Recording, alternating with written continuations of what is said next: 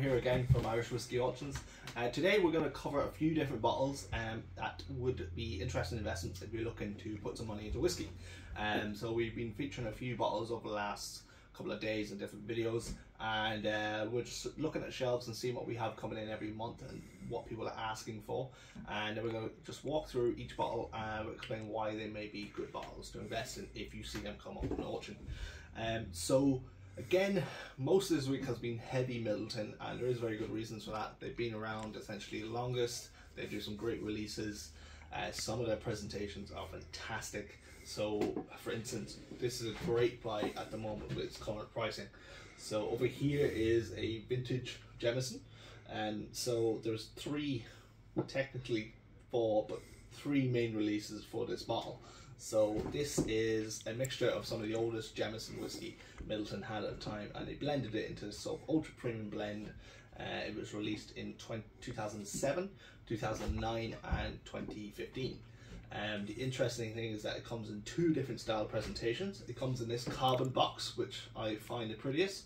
It also comes in a very attractive rosewood red style box, which again is quite popular. The interesting thing about this, and what a lot of people don't realize, is that both 2007, 2009 and 2015 are essentially all the same whiskey. They were just bottled at different times. So I know people like to collect these and people like to drink them, and if you're looking for 2007 and you stumble across 2015 in the auction, you're essentially drinking the same whiskey, but it's a different presentation and it's bottled at a different time, and the prices are fairly consistent with whichever year it was released, so it doesn't really matter what you pick up.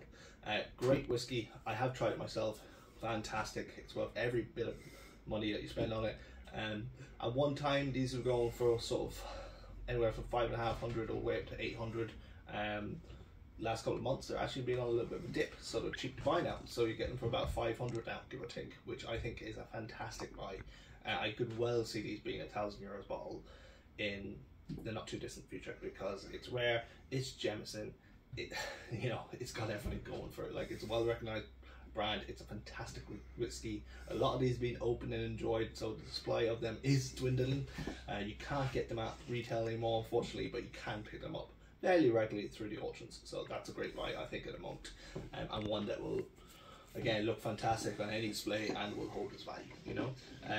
Over here is a little something different. This is a green spot. This is one of the original 12-year-old green spots from Mitchells and Sons. This is a cask strength. It's 58%. They only made 200 of these bottles, and again, it's a little quirky in its presentation. It's a little far off from what you'll get these days. You'll not see a wooden box with a green spot anytime soon into the future, because of sort of the green initiative by IDL, and with a lot of their bottles now coming tubeless as well. So again, it's a bit different and fantastic. There's only a couple of hundred bottles of it, very hard to find, and they do quite well at auction as well. This one over here is, just move this over here to the side for a minute. This is the Dreamcast 32-year-old. The Redbreast Dreamcast collection has been one of the best performing Irish collectible whiskies for the last 5 or so years. Believe it or not, it took it took an entire day for the original Redbreast 32-year-old to sell out online. There was no ballot system. You just clicked and bought whatever you wanted. I can't recall the exact price, but it was probably in the region of about €400 or €500 to buy at the time. I think it was around 4 something for a 32-year-old pot still Redbreast whiskey. That was very cheap back in the day. But this was the first release. This was the first in the series from the Dreamcast collection, and no one really foresaw how popular it would become, and that's why it sort of took a little slower than the rest to sell out. Unfortunately, all the others were mostly ballot releases as well. They do about 800 to 900 bottles of this every year or so when they do release it. The last few releases, you've had to sign up, you've had to give your bank details, the whole works, just to be able to get a chance to get lucky enough to win a ballot in order to give Redbreast money, which is crazy, but that's what people have to do to get one of these bottles these days. Alternatively, you can get on them on our auction. We usually have most of the Dreamcast selection each and every month. Very desirable bottle. It's heavily traded. You see it in a lot of auction sites. This one here has done fantastic since its release. Again, it came with 2 glasses as well, so it's got 2 copper rounded glasses here, as you can see. Again, a very attractive set there as well. None of the rest came with any glassware, so they just came in their regular little sacks, or the later editions were books. We used to have 1 or 2 up here, I don't know where they've gone, but yeah, they're there. You'll see them when you're watching. 32-year-old is still the oldest release they've done so far. The youngest was the 20-year-old PX, and then you had your 28, your 29, your 30-year-old releases.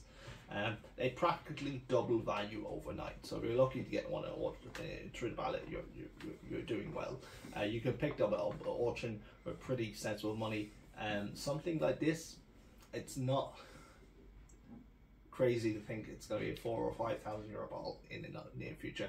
These are being opened and drank still, and people have drank a lot of them over the years. They were cheap compared to a lot of other whiskies at the time, and it was the first of its release, so it kind of flew under the radar a little bit as well. So again, if you could pick one of those up at the moment, they'll set you back about anywhere from 2,800 to 3,200 is kind of an optimum price to pay for one at auction. I think it's a great little investment, and if you've got the money, they're also fantastic to open and drink and enjoy as well. This one here, you might not see it clearly. This one is not something you see every day, and it is super rare. Again, trying to also talk about what is out there other than Irish Distillers products and Middleton products. This is a Greenough 19-year-old single cask. This was done for the Irish Whiskey Collection, and we talked about these earlier in the week as well. This is an airport exclusive. It's a 19-year-old Greenough single grain, and it's fantastic. If you see one of these somewhere, do pick it up. Greenough is, it's got a reputation for producing, Greenough single grains were some of the best single grains ever produced, hands down. They really push the profile of, how good single grain Irish whiskey can be, as a standalone spirit by itself, without being blended in with something else. The 8-year-olds were very popular, still are. There was also a limited edition 6-year-old you often see. They did rebrand this from the Greenough and they renamed it to Kilbeggan, but this 19-year-old single cask was just a once-off release with Irish Whiskey Collection. If you do see them, they do command a lot of money, but again, it's something that will probably slowly appreciate and at least hold its value in the future as well. So again, that's another interesting option. Then we're going to cover this.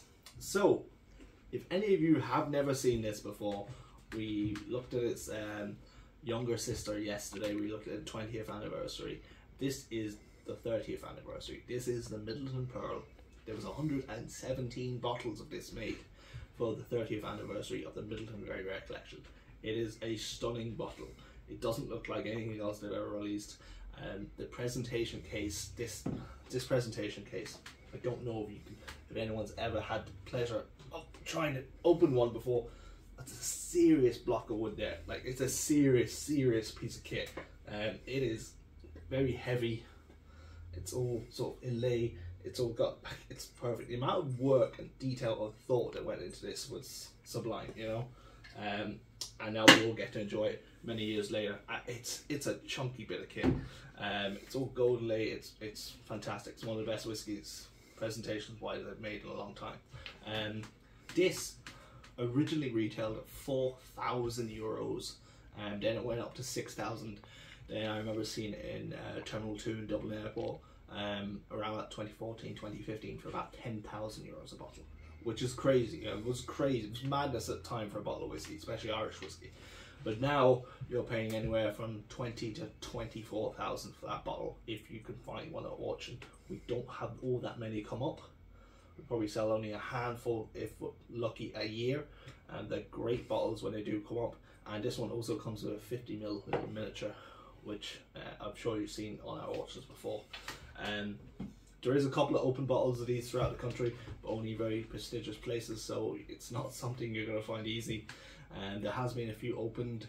Unfortunately, one was also broke, so how many are opened, how many are not opened and available to sell, we're just not sure. Not that many, but that's definitely an attractive one. If you look at the current price of a Ruby, which is the 10-year-old or the 10 years later edition of this, the 40th anniversary, it's 20,000 euros. This one's 2024. It represents great value for money. You know, it's super rare. The Ruby is 550 bottles. This is 116 and whatever else is drank. So again, it's definitely one to look out for if you have that kind of money lying around and you want to put something in to the investment pot. These three over here, I just thought I'd mention them. Not something we see every month, but definitely, I think, again, Irish whiskey legacy bottles are not that appreciated. This is a what we call a screw cap green spot. They do come up now and then, but a lot of them have been opened and dried. There's not going to be that many around in the near future. This is an earlier edition of a green spot. You've got the old logo, as you can see there. Green spot been around for donkey's years. I think they rebranded, Mitchell's rebranded it into the green spot range in the 1930s. So again, there is a few decades of them, but there's not that many bottles surviving. Again, you have the Middleton whiskey there. You can see on this bottle, it's missing its E, which was how they spelled it back in the time. A fantastic condition bottle. You do see old bottles that are in that condition, but not all too often. So again, when you see them and you want something different, that's something we suspect, you know, relatively cheap to buy now and will hold its value, and if not, give you a pretty good return in the future. That's something that should be in a museum somewhere. That's how clean that is. And again, with all our bottles, we do thorough checks. We always do a little bit of digging. We see red flags, we ask questions, we authenticate every single bottle that goes into our auction, so you can buy with confidence with us. Every month we reject certain bottles for various different reasons. It's don't take any slight against it if we ring you up and say we can't accept a bottle for any reason. We're just doing what's right by you and by our buyers. So again, if you have any questions about the bottles, you can give us a call, give us an email. We can send you extra photos. Don't ever be afraid to ask questions about something, especially when it comes to these older bottles. You know, there's too much money in Irish whiskey these days for people not to try and exploit a system. That's why we do so many checks, and that's why we're always open about, you know, doing the right thing by both buyers and sellers. So yeah, that's it. If you have any questions, give us a call, drop us a message on our socials, and take care.